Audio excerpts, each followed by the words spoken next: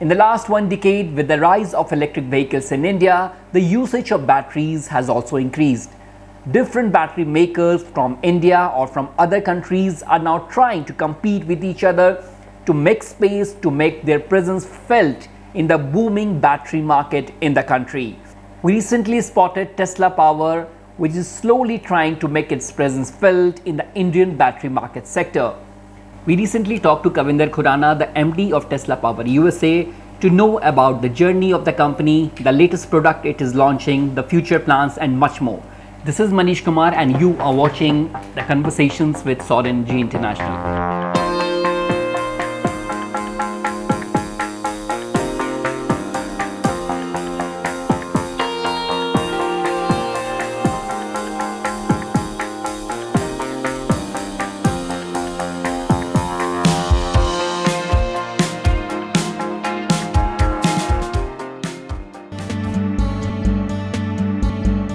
So TeslaPower USA is a US-based entity.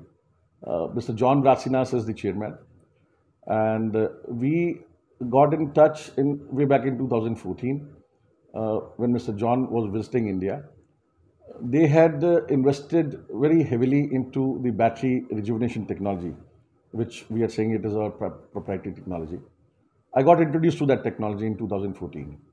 So as an entrepreneur, it excited me because it is not only new and innovative technology, it is going to contribute a lot to the society as well. Since then, our journey began. We decided to launch the batteries in the same brand in 2020, but post-COVID, we could launch it in 2021. So 2021 September till date has been a very, very exciting and very interesting journey. So being the last entrant or the latest entrant in the industry of batteries, it was very difficult to get a foothold with the conventional traders who are already working in this industry. Because of several factors, they did not probably trust us. But in the last 2 years, we have established this trust not only with the trade channel partners, but also with the customer.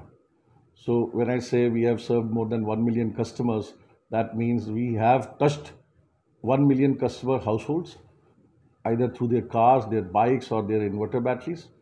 And we have also launched the complete range of batteries, which was not expected.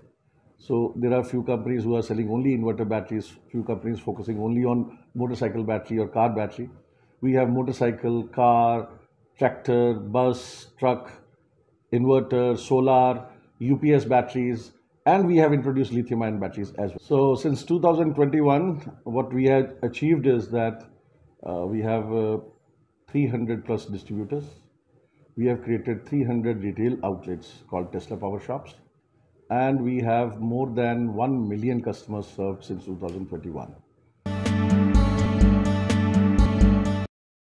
We have already opened 300 plus Tesla Power Shops. They are all equipped for battery charging as well as swapping. We are going to introduce e-two-wheeler batteries also very soon, by which we are assuming that the consumers will be buying more batteries, replacement batteries now, because EV started selling in 2019-20. So in last 2 years, 3 years of usage, many scooters or many two-wheelers will require battery replacement also. So we are launching batteries for e-two-wheelers as well. Going forward, we are looking at crossing a number of 1,000 retail outlets in this year itself. And by 2025, we are aiming to reach 5,000 outlets. We have seen that there are places where the solar energy can be produced and stored in batteries, and that can be reused to charge the e-two-wheeler batteries also. So we are experimenting that whether it is possible to generate solar energy, store it in batteries on our service centers or the Tesla Power Shops, and then give the same charging to the batteries so that complete cycle of renewable can be done. The constraints, there are certain constraints because the space required sometimes is not available on the retail outlets, because most of these centers will open on the retail shops, and retail shops unfortunately sometimes do not have the space to have the solar panels to generate this electricity. Wherever we are finding this space, we are doing it and we are experimenting on it. So battery swapping is the ideal solution to the problems of the consumer. Scooters or bikes will be sold without battery. This is the future which I think will come. A time will come when the scooters and bikes will be sold without battery, and battery will be sold as a service rather than being a component part of the product. So by doing that, you can easily swap the batteries from any location on your way. You don't need to wait for charging. But there's a problem. Niti Aayog has said about it, they're trying to solve it, but how soon can they solve it will decide the fate. The problem is that every manufacturer, every OEM has a different type of battery, different size of battery, different charging port. Until unless the battery size, shape, and the charging ports are standardized, swapping will become will not become a reality. Currently, if you see players like Sun Mobility, they have introduced battery swapping stations and they are going very aggressive in opening battery swapping stations. But they will be swapping batteries only for their own sold EVs of their brand. Similarly, if Ather or Olas of the world start opening battery swapping stations only for their own EVs or two-wheelers, then the consumer will be left with no choice but to find out that OEM or that brand's battery swapping station only. There cannot be a common battery swapping station for every brand. Therefore, standardization of battery size and charging port is important. Almost 40%, because the cost of battery in a two-wheeler is 40 to 50%, depending on which battery you are using. Lithium-ion batteries are more costly. So the cost in a E2-wheeler, a high-speed E2-wheeler where lithium-ion battery is used, almost 50% cost is battery. In low-speed two-wheelers where lithium-ion lead-acid batteries are used, cost is probably 40%. So yes, it was a great news to hear that lithium has been detected and found in parts of Jammu and Kashmir. See, there's an interesting theory that while you are trying to run the E2-wheelers on batteries, making it green environment, how much amount of gases will be generated while extracting this lithium ion from the mines? So a lot of machinery equipment is going to be used, which is going to be fossil fuel driven to extract this lithium ion as a mineral. But over a period of time, once the batteries are made in lithium ion and they are recycled, then probably it will make sense in the longer run, and that net zero contribution can happen. Net zero carbon can happen. The lithium ion industry or lithium ion technology in itself, how long will it be viable, or will it grow or not? It is also speculative, because at the same time hydrogen fuel cells, aluminum fuel cells, so similar technologies are also being developed. Even sodium ion batteries are being developed. So how soon any other new technology can replace lithium ion, which can be more effective and more economical than lithium ion, is a big question mark today. So it is speculative to say what will be the future with lithium ion. Lead acid battery market size is 70,000 crore in India, and it is still continuing to grow at a CAGR of 8 to 9%. Whereas the total value of lithium ion batteries sold in India today stands at less than 10% of the total value of batteries sold. So that means around 7,000 crore. The amount of lithium ion battery consumption is going to increase with the increase in the adoption of EVs. EVs is the only space or only industry today, be it four-wheelers or be it two-wheelers or three-wheelers, where lithium ion is going to be highly successful. But in other applications, which is telecom batteries, power sector batteries, UPS batteries, stationary backup, deep cycle batteries, and cranking batteries, so all these applications will require lead acid batteries to continue. So lead acid batteries, I don't see going away immediately. Even if all the vehicles are converted into electric vehicles, still there will be applications which will require lead acid batteries, as I told you. So lead acid battery is there to stay for another 20, 30 years at least. The number of batteries, when they increase, and when they are thrown away or dumped in the ground, it is going to cause a huge and hazardous pollution. In order to save that, battery revival, battery recycling technologies have to be the top priority of the innovators. We have also innovated a proprietary technology which we call EBEP, electrochemical battery enhancement process, which is applicable on lead acid batteries because they are more in numbers today. So we have already revived or rejuvenated more than 200,000 batteries, 2 lakh batteries in India. And these batteries were such batteries which were almost discarded or going to be scrapped, and they had lived their useful life. With using our technology, we have revived them and made them work for 2 years more. So if we adopt this kind of technologies which can recycle and reuse, it will become really useful for the environment. Otherwise, the environment is going to get the toll, take the toll. So lithium ion, as you rightly said, is becoming popular in EVs because of its lightweight and early charging, fast charging, which unfortunately lead acid is heavy and it takes time to charge a lead acid battery. You can't charge lead acid battery, with at a very high voltage or current. Lithium ion's popularity is growing, and I said it is very speculative to say where it will go because simultaneously multiple chemistries are being tested commercially. Hydrogen cells are being tested by every company. I was in a forum wherein BMW president was saying that they are already testing hydrogen fuel cells in Europe. They have not tested it in India. But when it becomes popular and it's available, it will again come to the same question. In Indian, we are value conscious people. What is cheaper? What is more economical? It will come to that. So lead acid is cheap as compared to, is economical as compared to lithium ion, but how economical other technologies will be, that is yet to be seen. So there are two usages in EVs, I would say. One is intra-city, within the city, where the mileage is less and the user moves 30, 40, 50 kilometers in a day. In such cases, both lead acid and lithium ion batteries will work. But when it comes to long distance, somebody taking a truckload from Delhi to Kashmir or Delhi to Hyderabad, there you can't have this luxury of stopping over at different places and charging your batteries because a truck would need large amount of batteries as well, a large size of batteries as well. So there fuel cells is the answer because with fuel cells you can run thousands of kilometers together without charging.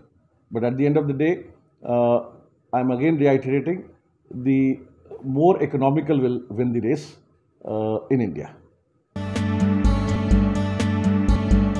In battery energy storage systems, or even if it is not BESS, maybe a smaller battery bank like 2 volt cells or 12 volt monoblocks, it's a prohibitive cost for a user to install batteries to store energy. That energy might be required for grid balancing, it might be required for any other application, but prohibitive cost of buying new batteries is a deterrent. Therefore, we introduced the model called Power as a Service, where we are offering batteries of any type for any requirement for any application to MSMEs and corporates on a leasing model. We will install the batteries, we will maintain them, and we will discard them following the PCB Central Pollution Control Board rules and regulations, and there is no headache for the consumer. They can just use the batteries to store energy and withdraw energy whenever they need it. Batteries are energy storage space. So if everybody is used to taking any other space on rent, on lease, why not batteries? Yes. We will be participating based on our eligibility. Whether we are eligible or not, that the conditions of the tender will decide, but we are aggressively moving towards that direction. We have already installed some battery energy storage systems in private sector, and through tenders also we have supplied solar batteries and solar panels to the government in some places, especially in Ladakh. Going forward, with our vintage in the country and our operations, expanding, we will definitely like to participate in the tenders for battery energy storage systems. Technology is abundantly available for battery energy storage systems. It's the prohibitive cost of buying the battery energy storage systems that is a deterrent, because the requirement of energy is running in gigawatts today.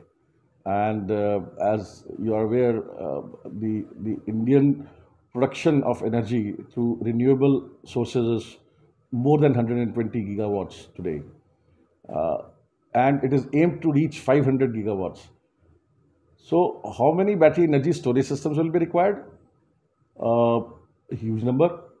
What will be the value and how much finance? Maybe billions of dollars. Uh, the answer is not very easy to give in this interview, but I would say that large amount is needed. Yes. At the same time, the money is not a problem.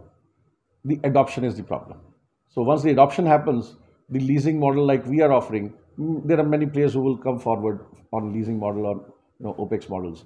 Uh, but adoption really is a problem because the people still feel that why there is a need. But when they dig deeper, there is a need for battery energy storage systems, for grid balancing also, and for many other applications. Battery energy storage systems is the only solution. In India, we have definitely got plans to venture into more product lines.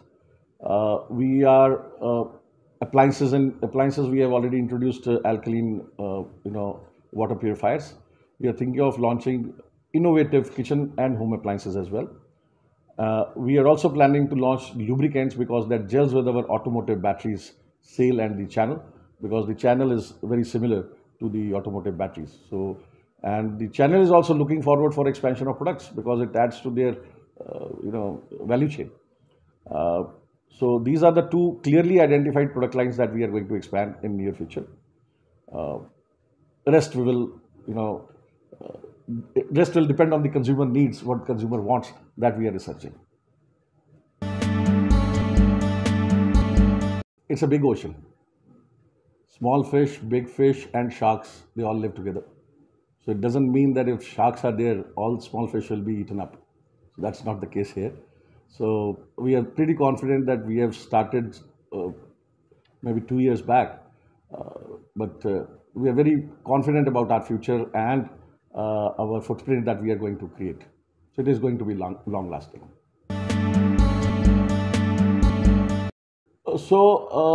TeslaPower USA operates in 18 countries right now, 4 in Latin America, around 7 countries in Africa, and 6 countries in Middle East and India.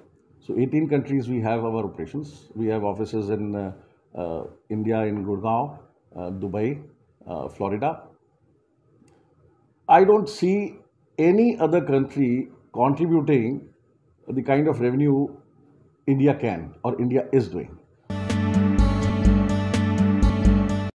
We are anticipating to contribute more than 50% from India in terms of total revenue globally for the company. So definitely India makes a lot of sense to everybody, and everybody is eyeing India. India is world's focus right now, as you are aware, because we are the largest population. Recent news was that we have crossed the population of China as well. So we are the largest populated country, and we have young population, and we have intellect which is recognized by the world. So therefore, I see that the coming years is of India for India, and India is going to become the most important market for any company in the world, including us. Yes, we do import. We do import a few products, but they are being imported from the countries with which India has the free trade treaty, FTA. We are importing from Thailand, we are importing from Bangladesh, we are importing from Malaysia, but those are very small quantities. 90% I would say is produced in India. And our manufacturing partners are also our great support and backbone. So we get our products manufactured as per our design and specifications by outsourcing. We have not set up any manufacturing facility yet, and in India. So our products are being manufactured by OEMs based on our specifications and our quality control. Those are based in India or outside? Yes.